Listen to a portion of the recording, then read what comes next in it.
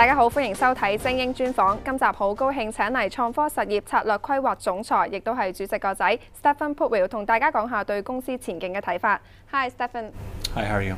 市場預期聯儲局最快喺今個月就會開始減少買債，咁擔唔擔心會打擊到美國嘅樓市，繼而影響到你哋嘅業務呢？ I think it's one of these macroeconomic questions that we really don't have control over. And the aspects of our business that we do have control over, we're not going to change. We're going to continue on investing in new product. We're going to continue on investing in the right geographies. We're going to continue on investing in the right categories that we feel are areas that give us opportunity to expand into. You know, what my viewpoint is, it's kind of hard to say. I mean, you know, maybe they do, maybe they don't.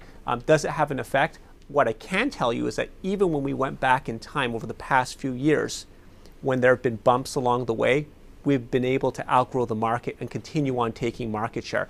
I don't think it's going to have a great effect. I don't think it's, I mean, like I said before, as long as we continue on investing in the new product, I think we're going to continue on doing what we've been doing these past few years, and that's growing and taking market share. 公司上半年嘅營業額創新高，亦都達到咗雙位數嘅增幅啦。咁下半年又有冇信心維持到呢一個增長動力呢？ I think we delivered an outstanding first half of the year. And from what we see so far, the momentum continues on to be strong as we go into the second half of the year. Now, we obviously don't have any control over the macroeconomic environment, but the new product that we're launching into the market obviously is key for us driving our growth and taking market share gains.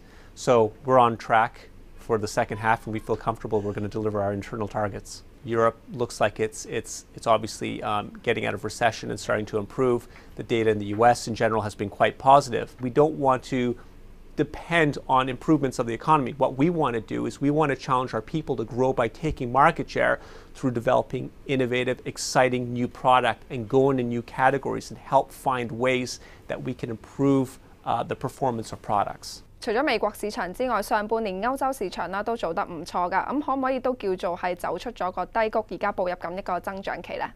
Headlines are obviously pointing towards improvement in the European economy. Our improvements in the first half, or our strong performance in the first half of the year, was largely because we were able to take market share. Our two strongest divisions in Europe in the first half were floor care and our industrial tools division. So a lot of our growth was taking share.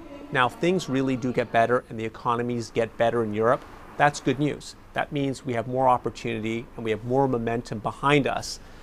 So that's good. We feel very confident, and we like the fact that the economy is pointing in the right direction. But our market share in North America is higher than what it is in Europe, and there's a lot of room for us to continue on taking share in the European markets. Obviously, we have very aggressive goals, and we're going to try and capture as much share as possible. 公司上半年嘅人工成本差唔多加咗成1成啊！咁內地工資加得咁快，對於公司嚟講會唔會都係一個壓力呢？ Staff costs actually went up less than revenue, number one, so there was leverage.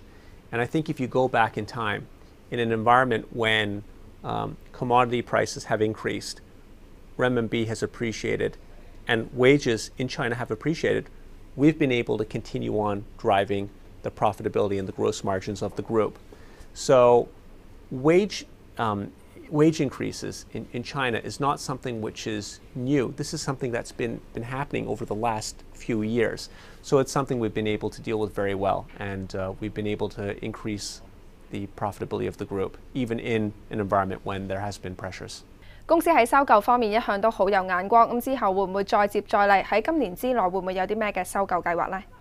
We don't need acquisitions to grow. We can grow with the brands we have today. Acquisitions present themselves from time to time. If something interesting comes along, we look at it. If it makes sense, we consider whether or not it actually fits our portfolio, and then we contemplate whether we want to make this acquisition. We just bought Auric. Auric is a floor care company, so it's in the floor care segment of the market, but it's in the commercial segment of the market. So this complements our existing floor care business, which was predominantly retail.